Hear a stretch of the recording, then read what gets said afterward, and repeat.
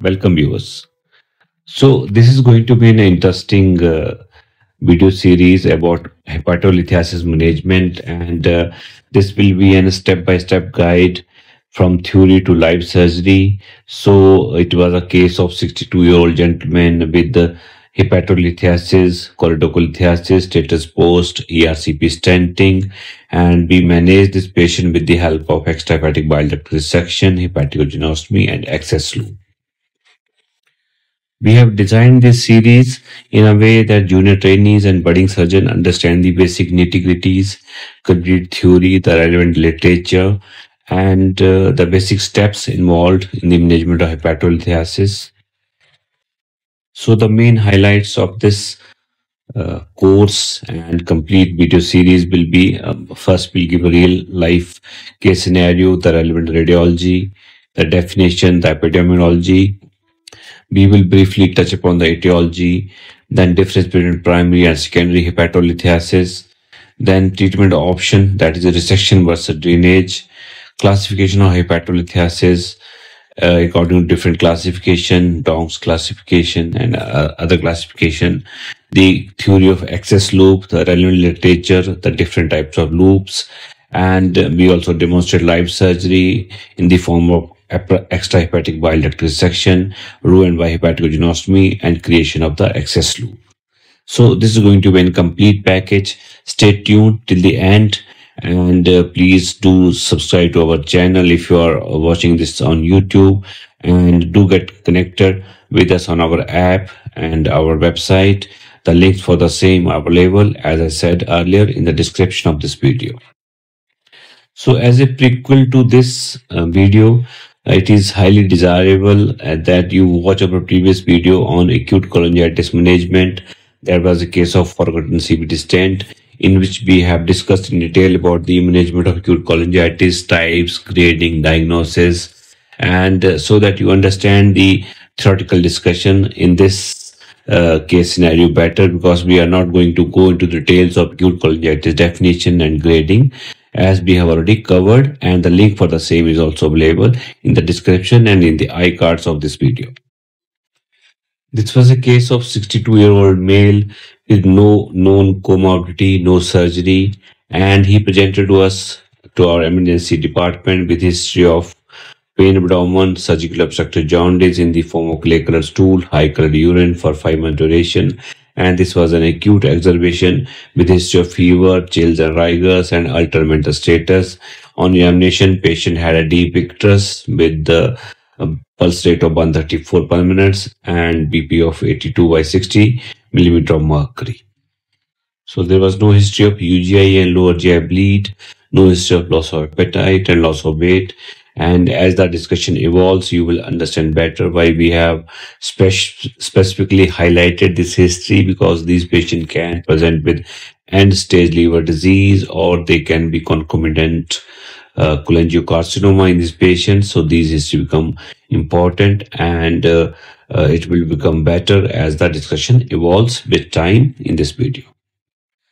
So his basic workup was, there was a leukocytosis, the TLC count was 16,700, and there was raised bilirubin in the form of conjugated hyperbilirubinemia with transaminitis pattern and raised ALP. Ultrasound abdomen was suggestive of abnormal liver with over-distended gallbladder with multiple calculi, and there was central and peripheral IHBRD present with choledocholithiasis and hepatolithiasis up to secondary confluence. And so understand that liver has to be commented, because, as I said, patient can present with secondary biliary cirrhosis. Gallbladder is important because this was stone was primarily in the CVD, so GV were distended. Otherwise, it should have been contracted as per the Courvoisier's law. And there was extensive stone burden. Patient was managed conservatively with the help of IV fluids, antibiotics, and other supporting measures, and patient improved.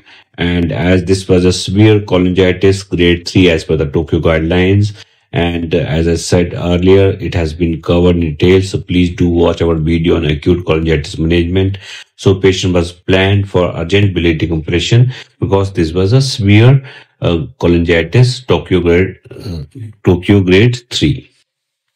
So, as per the Tokyo guidelines 2018, grade 3 severe cholangitis requires urgent bile decompression, organ sports, and antibiotic. So, with the help of our gastroenterology colleagues, urgent ERCP was done. A 10 centimeter 7 French CVD stent was placed. They have documented extensive choledocholithiasis. And after the decompression, patient had a marked improvement and patient was planned for the definitive management.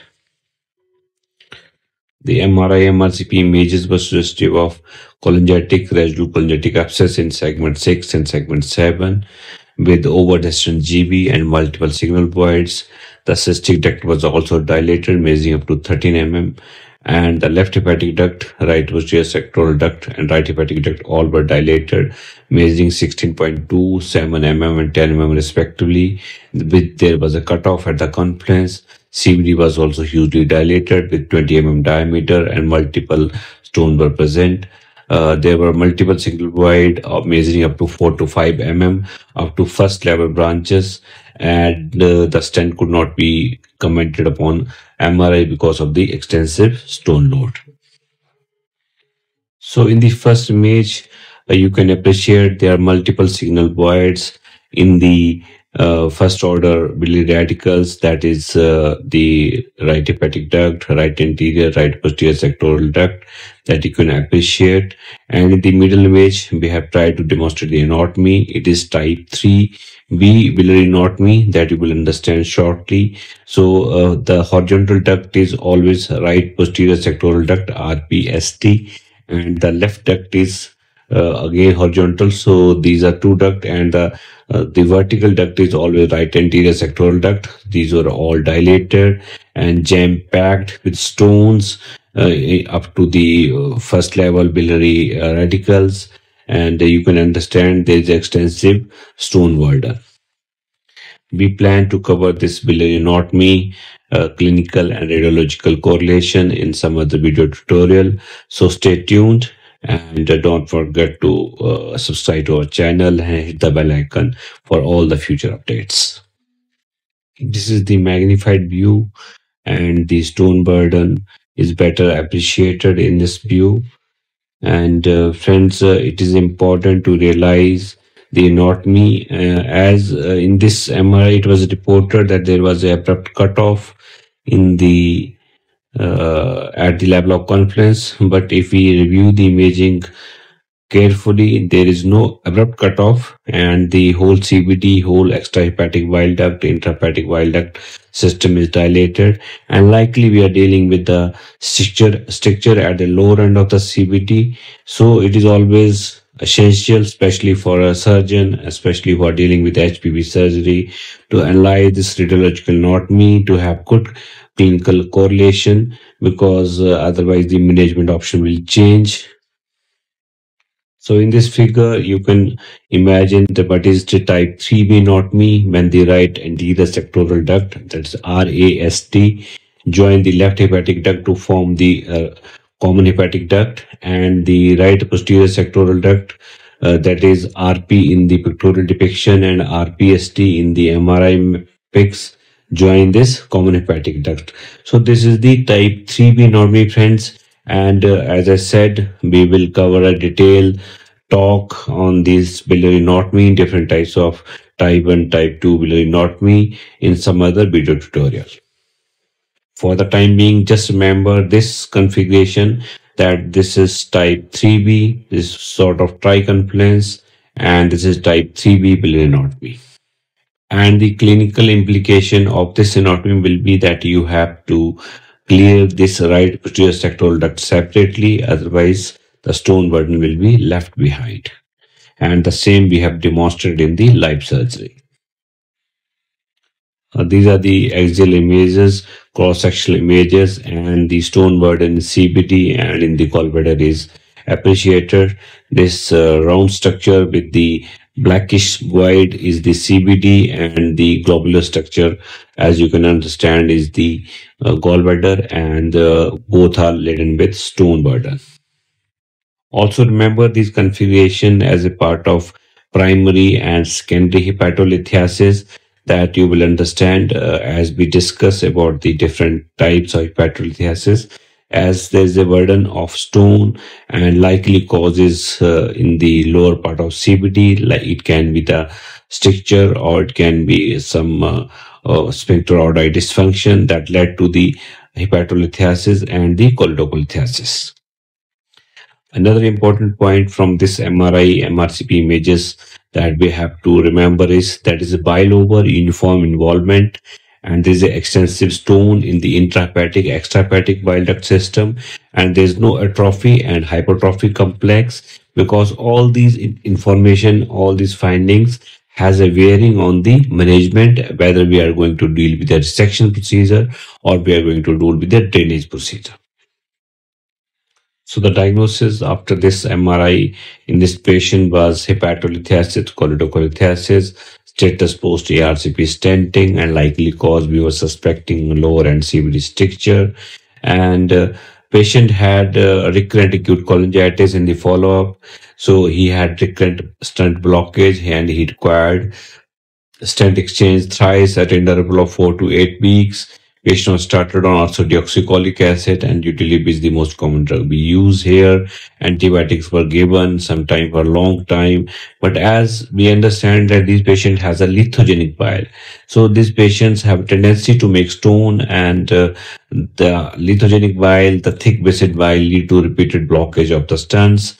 So we were not getting adequate time that usually we require 4 to 6 weeks interval, quiescent period between two episodes of acute cholangitis. So he required a stent exchange, CVD exchange thrice in a short period of 3-4 months, and we were planning for a definitive management after a quiescent stage when the patient has a no infection and we have a better physiology available for the anastomosis. So coming to the definition of a hepatolithiasis. So definition of hepatolithiasis is simple, straightforward. That is the presence of gallstones proximal to the biliary conference. So if there are stone present in the right hepatic duct or the left hepatic duct that is proximal to this common hepatic duct, then it will be a case of hepatolithiasis. So this disease is endemic mainly in the Asia Pacific region, Southeast Asian region, East Asian region. Patients like China, Japan, Mongolia, North Korea, South Korea, and Taiwan. India, we have some cases, and there's no gender bias that it affects male and female equally. The incidence in Asia Pacific region is ranging from 5 to 25% in different case series, and it is rarely reported in West, and the incidence is 0.6 to 1.3%. The most common age affected is 5th to 6th decade, and the prevalence is highest in the China. As far as the biliary, the stone composition is concerned, the intrahepatic calcium bilirubinate stones are there, and compared with the calcium bilirubinate stone, the GB and CBD, they have relatively high cholesterol content, so they are relatively softer in concept. We will cover this part in next video, that will be second video on this series, because otherwise the video length will become unusually long and you may get bored. So briefly we'll cover the resection procedure, the non-resection procedure, and how to do the surveillance, what is the treatment of a recurrent stone. So that we will cover in the second part, and we will also cover the different classification of the hepatolithiasis, what are the endoscopic approaches, and what are the interventional radiology approaches, and what are the surgical approaches possible. So stay tuned, and the whole course will be available or is available depending on the time horizon you are watching this video, on our app or in the members only section on YouTube. So please get connected with us on those platforms also, and thank you very much for watching, viewers. We hope we were able to add some new insight to your knowledge, and stay tuned. Thank you very much.